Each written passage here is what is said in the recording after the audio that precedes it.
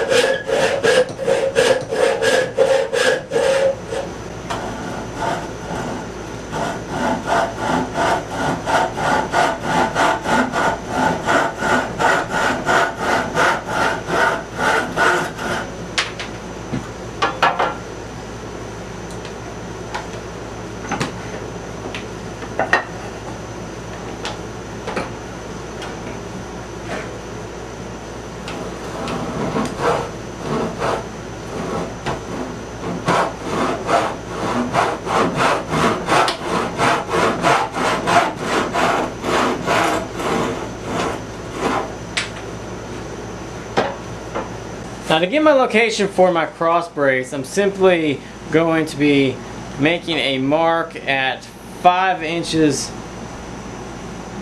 down the board from the top of the leg. And I'll take my square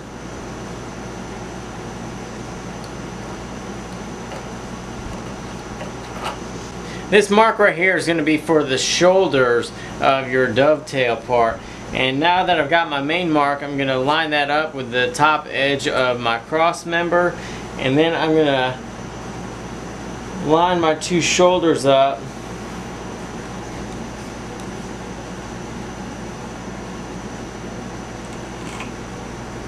and go over this lightly.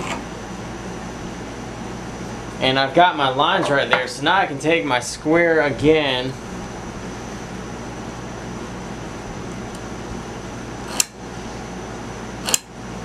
and just go over and make them a little bit darker so that I can actually see where they are.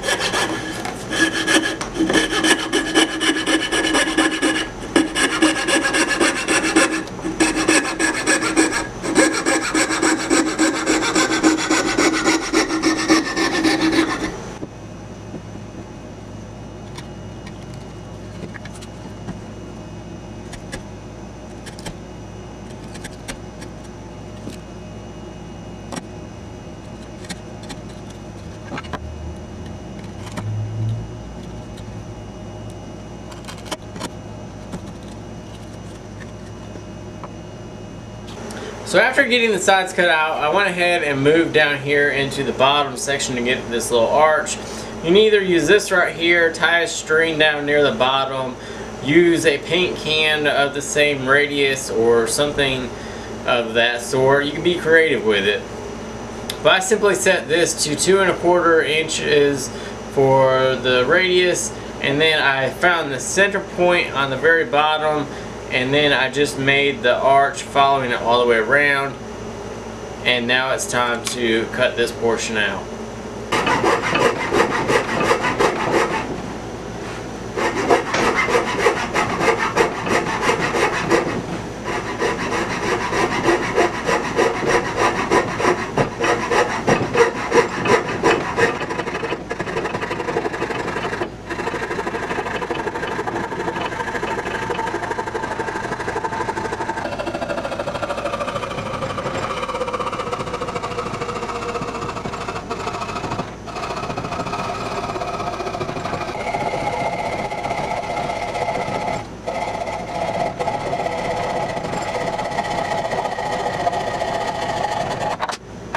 Now that the arch is cut out, I kind of want to round over the edges. So I've got a really rough rasp and then a really smooth one. And I'm just going to take to it, going with the arch, taking out any kind of imperfections from the cut, and also rounding over the edge. Now this is just like hand planing. You're going actually against the grain, so if you push against this side, you'll actually break some of the wood on this side, so only do halfway around.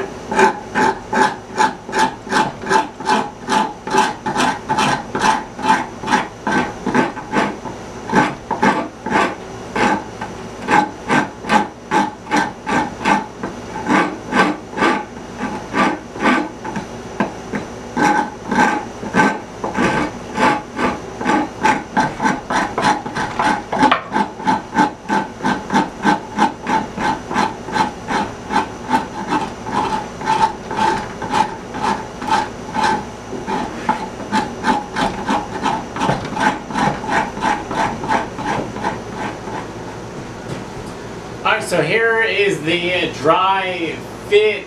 I went ahead and made sure everything worked out correctly and attached right, and everything does. There's a few gaps in some of the dovetails, but I will take care of that in just a little bit during the glue up process, which is what's next. So we got to disassemble this, put glue on it, and then get it all clamped back up.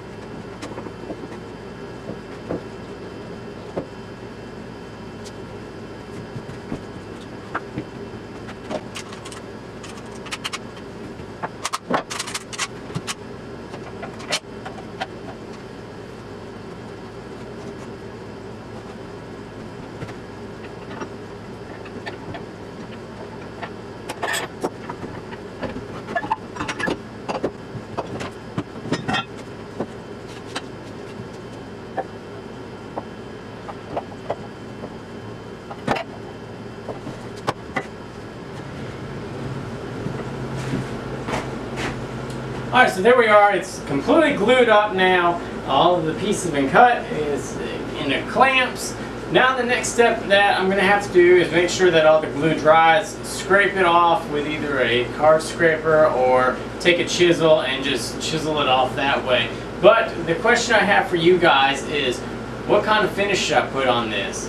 If you guys have opinions, your favorite ones, different steps I should take for a good clean finish, let me know in the comment section below, and if it's a new one, maybe I'll try it out. I've done spray lacquer before, spray polyurethane, different things like that. But if you guys have something new and unique that would be good for this little stool, go ahead and let me know in the comment section down below, and I'll try it out, and we'll see how it goes in the next video for the final video of the Dovetail Stool. So just leave a comment. Thanks for watching, guys. If you guys have any other comments, leave them down below. See you on the next video.